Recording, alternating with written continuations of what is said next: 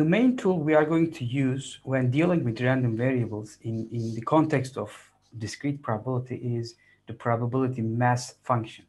This is the function, well, as the name suggests, this is a function, and this is a function that represents the probability assignment to each outcome. So for instance, take random variable y1. You see here, each outcome is assigned to a distinct value as the random variable definition. So since I know that each of these are equiprobable, assigned 1/8 probabilities, the probability mass function of random variable y1, defined as the probability that y1 equals k, is this function. When k is 0, y1 equals 0, the event y1 equals 0 has probability 1/8. Similarly, the event y1 equals 1 has probability 1/8, and so on. Okay, so this is the probability mass function, and it represents the probability you assign to each of these values that the random variable can take. Now, since it has all the probabilities, an important property of the probability mass function is that when you add up all the values, it should add up to 1.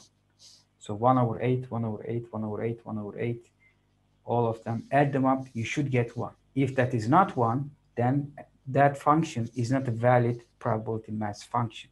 In short, PMF. Okay?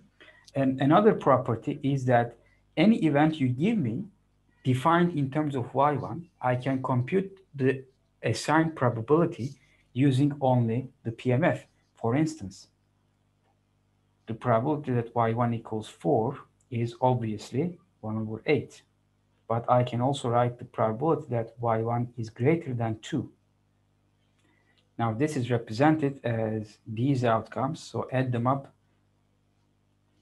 5/8, or the probability that y1 is between 3 and 6 inclusive.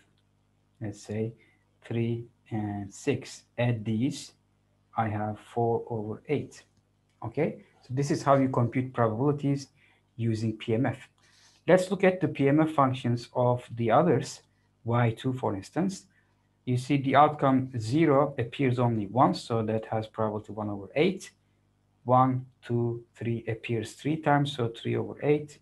2, 2, 2, so that is 3/8. 3 appears once, so 1/8. I don't have the other values, 4, 5, etc. do not appear, so they don't have any probabilities, 0. Okay? You see, add these up, you get 1. So this is a valid PMF. What about the PMF for y3? Here you see I have just one outcome for 0. So this is 1/8. And I have 1, 2, 3, 4 ones. So that is 4/8. And 2 2s. And 1 3, 2/8, 1/8. What about y/4? I have, I don't see any zeros.